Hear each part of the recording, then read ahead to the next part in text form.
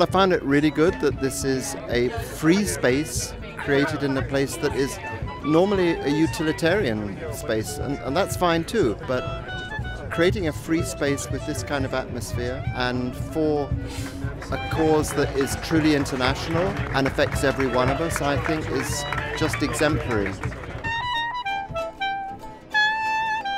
It's just fantastic to see the diversity of people and the sheer energy.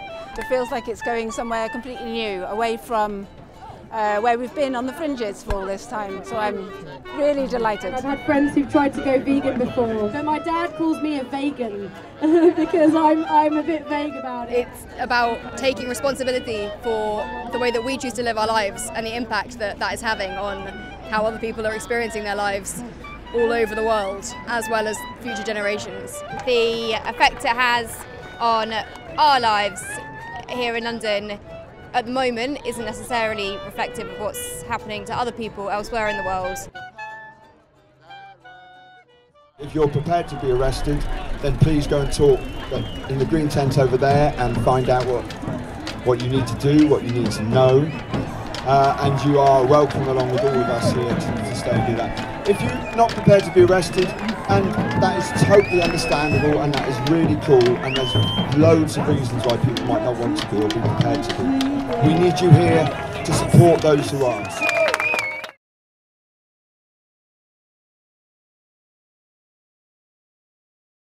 I want them to know that this is peaceful, but also for those of us who are at the front here who are being arrested. You know, adrenaline is really, really high. I'm doing this because I feel I have literally no other choice to make people in positions of power listen other than place my body in the road. With a book of flesh and blood, and that's what we do.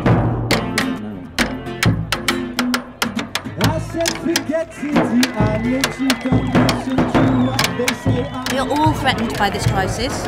Equally, whatever our job, whatever our past, we're just all here together facing a crisis on a scale nobody has ever known. You don't listen to what they tell you on mainstream TV. Especially organic, especially organic, and that's why I'm vegan. I feel hope because I know that a better world is possible. I've got 2 kids. If we can engage ourselves in restoring the earth, I think it'll make us, many of us, human beings, happier. You can still eat cake and it tastes great 'cause it's vegan. I've just been handing out leaflets on Waterloo Bridge to passers-by. I'm feeling really heartened at the public's response and how positive people are, or just intrigued and curious and have the same desire for things to change. We have a Malvern crew.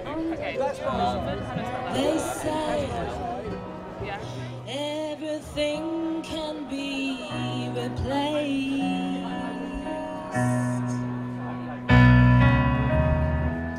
and they say every distance is not near,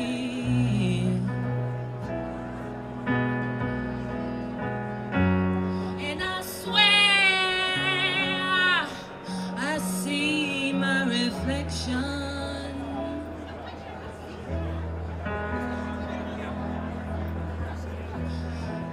on every man who put me in,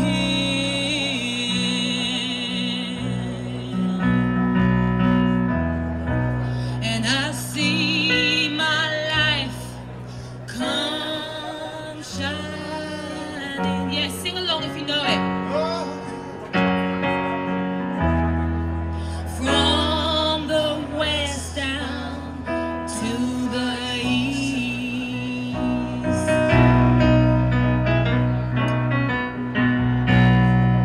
and any day now, any day now. I would say to those who are being disrupted that we are really and sincerely sorry. The government are perpetuating this disruption. If they would only come out and acknowledge us and engage with us, there'd be no need for this kind of action.